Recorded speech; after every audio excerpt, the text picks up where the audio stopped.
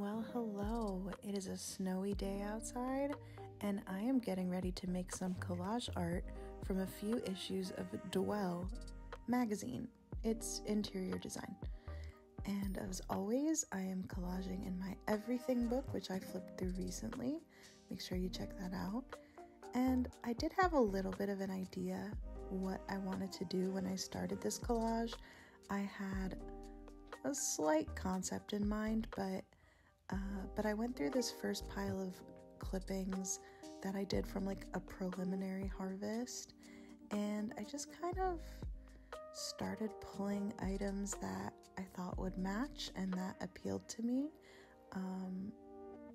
I was being very loose with it, but I knew overall the message that I was looking to get across with this collage, if that makes sense. You'll see what I'm talking about.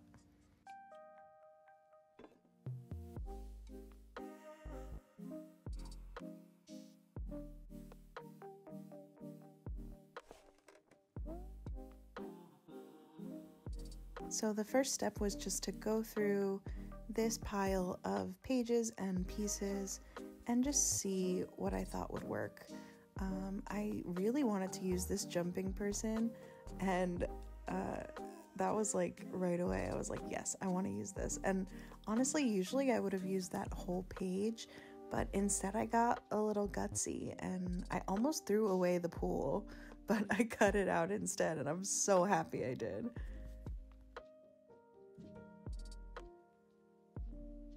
Dwell is actually a really interesting magazine. I don't usually go for interior design magazines, but my wonderful friend Robin picked up a bunch of issues of this magazine for me, and I'm so glad I took them because there are some really fun finds in here. So now that we have the pieces that we want to work with, I am looking for the next blank page. I did, like I said, recently flip through this journal, but I have done more even since then, so I'll be sure to show you that soon. So the next step is laying out the 2 pages. So this is always a bit of a tricky process because I don't glue anything down yet, so it's just about like laying it out and making sure that the layers don't move. And depending on the size of your pieces that you're layering, that can be really, really tricky, because if your hand like knocks something that it's not supposed to knock, you have to start all over again. But I'm used to it at this point. I loved this pattern with these cubes, so I cut along the edge, which was really cool, and I end up using a little more of that in the end. You'll see.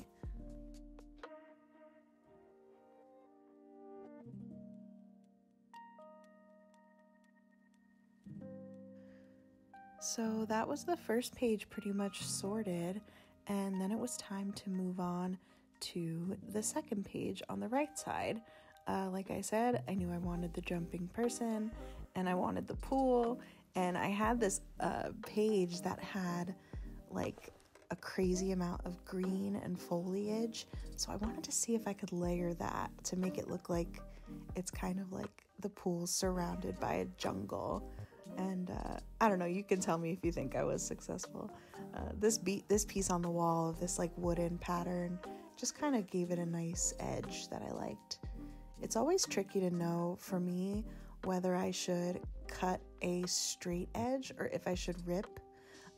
Like here I am cutting the edge that's going to be along the outside, but I am leaving it ripped along the inside. And honestly, looking back at it, I wish I had sculpted that piece a little more. I don't know. Tell me what you think in the comments, but I kind of wish I had cut a little bit more of a defined edge there. The end result, though, it is effective, but yeah, so I'm just picking some small pieces of foliage to fill in all of those white spaces, and yeah, just filling out the space. And now I'm cutting some stuff to go over the straight edges of the pool, because I didn't want the pool to stand out too much. I wanted it to like be enveloped in that green environment.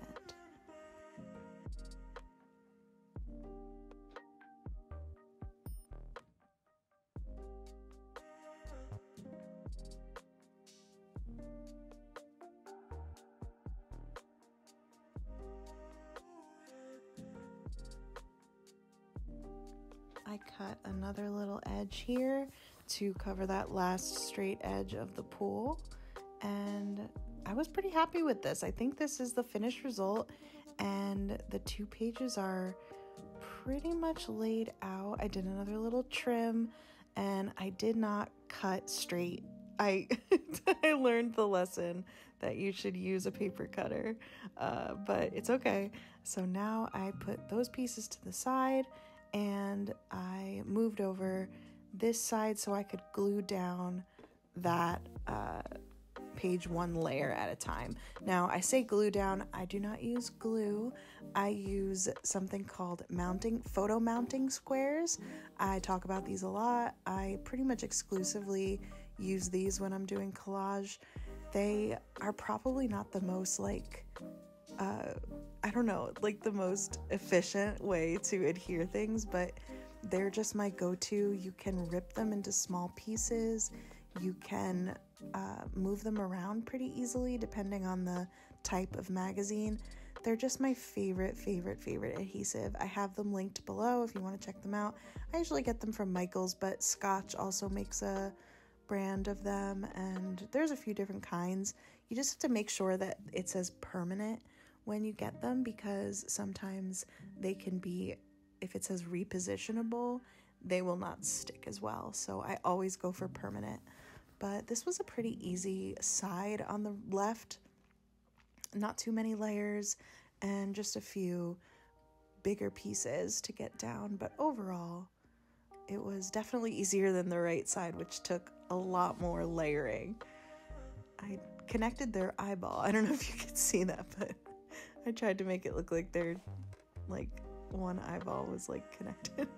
I don't know. And I did not like that. I didn't place that quite correctly, so that straight edge of the piece with the cubes is off center with the other ripped edge, and it was bothering me, so I tried to rip a little bit to cover it up. I don't totally love how it turned out, but I think it's good enough. If I were to do it again, I would probably cut along the cubes like I did on the bottom, but it's okay. That color is just really cool and really stands out. So with that last piece to cover the little bit on top and make it all seamless, then it was time to do the right side. And like I said, a lot of layering, a lot of little movements here, so it definitely took a second.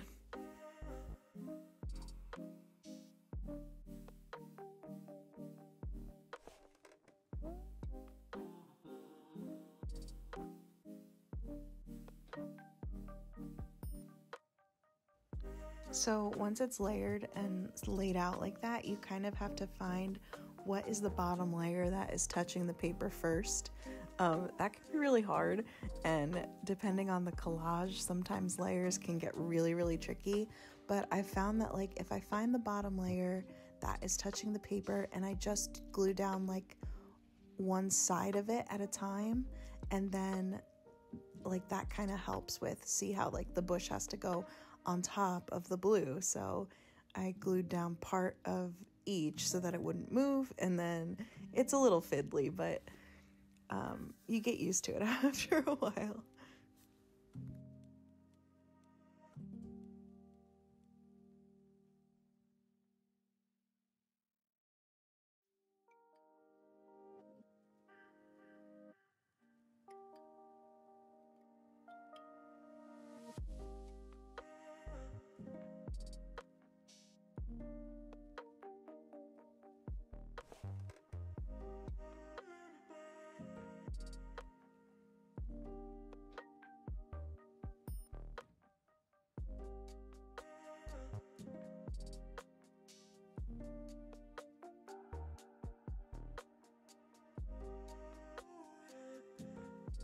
I laid this big piece down a little too quick, and it ended up being super crooked, so I had to peel it up to stick it again.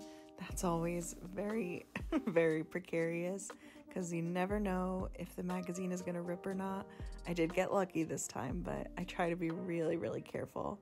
If I have to rip up a layer to move it, I have had nightmares before where I've lost whole pieces of things and stuff, and especially with magazine, because these pieces are one of a kind. I didn't print them, I found them, so it's like it could be a little scary, but as long as you move slowly when you're like ripping something up, it usually will turn out okay.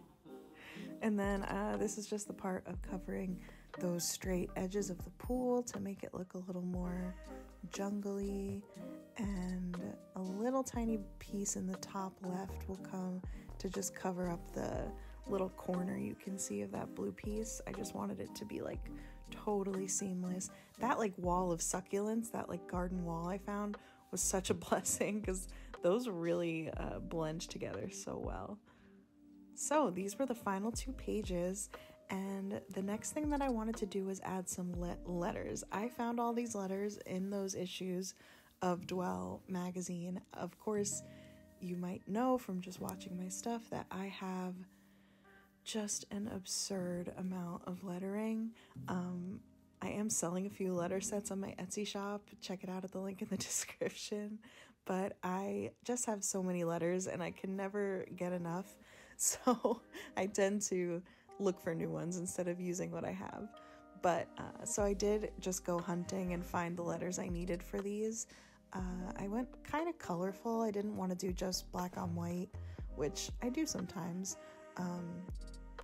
I might make a few black on white letter kits for my Etsy shop. Let me know if you have any interest in that. But I wanted to put a 2-line quote on these pages with 1 line on each page that just says, "What is meant for me will find me." And I don't know if anyone can relate, but sometimes I get a lot of FOMO. Social media is so much about comparing yourself to other people, and sometimes I really feel like I'm behind. I feel like I work so hard on my stuff and it just doesn't come together, and those opportunities don't show up, and it's like you don't really know what to do to get them. It's like it can be really stressful, but I always try to tell myself that like what is meant for me will show up. It will find me. So if I don't get a certain opportunity or something, it's because it's not the right one. It's not time yet. And when it is time, it will happen. And I just have to stay open and ready for it. It's a thought that helps me a lot.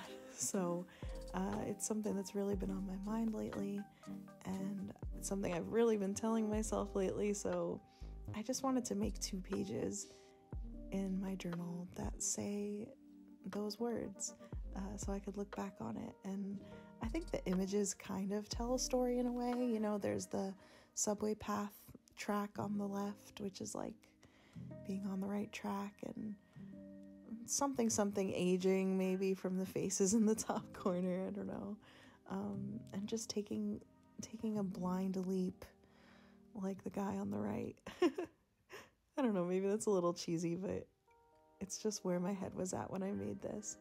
I just want to know and remind myself that the right opportunities will show up when it's the right time,